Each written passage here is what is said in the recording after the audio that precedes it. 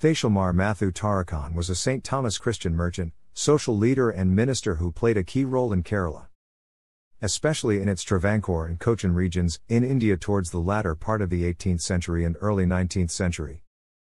He relentlessly worked to bring about a reunification in his community, which was divided into Catholic and Jacobite after the Coonan Cross Oath of 1653.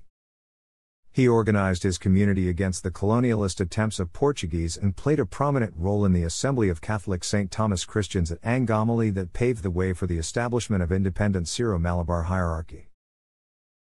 Matthoo belonged to Alangad, near North Kuthiathode, in the present Paravur Taluk of Ernakulam district. He was born into a prosperous Syro-Malabar Christian family in 1741 as the son of Thachil Thariath and Kelparambu Itti. He did business successfully, with the help of his father's friends, Ranga Shenoy and Narayana Shenoy, prospered, and the friends that he made during that period later took him to great heights. His powerful friends included Captain Eustachius de Lanois, the Dutch commander who became head of the Travancore army, and Raja Kesava Das.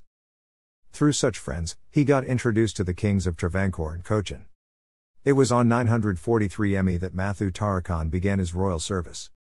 Matthoo Tharakan thus became a leading trader and influential Christian leader, from among the Indian Syriac Christians of Kerala.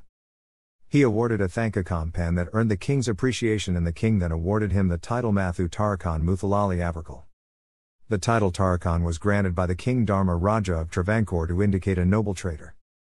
Matthoo Tharakan was a merchant of timber, spices, salt, and tobacco, and was reportedly the first timber exporter from southern India. Matthoo Tharakan was commerce minister to Maharaja Balarama Varma of Travancore. His best years were during the reign of Dharma Raja. He loaned a large sum of money to the kingdom to help fight its wars against Tipu Sultan. However, during the following period of Janthan Sankaran Namputhiri's doonship, there was an uprising and revolt engineered by Veluthampi. This led to Veluthampi becoming the Dalawa in 1801. Veluthampi persecuted Matthoo Tharakan. He ordered confiscation of Matthoo Tharakan's landholdings and assets, alleging that he had to pay huge revenue arrears to the government of Travancore. This order was later cancelled by the British resident Macaulay. Veluthampi's subsequent revolt against the British led to his suicide in 1809 in Manati Temple, Adur. Balarama Varma repented the indiscriminate actions of Veluthampi and symbolically gave Tharakan a golden ear. Thachil Matthoo Tharakan made attempts at reunion of the Christian communities separated by the Coonan Cross Oath. But his efforts were apparently thwarted by the Portuguese.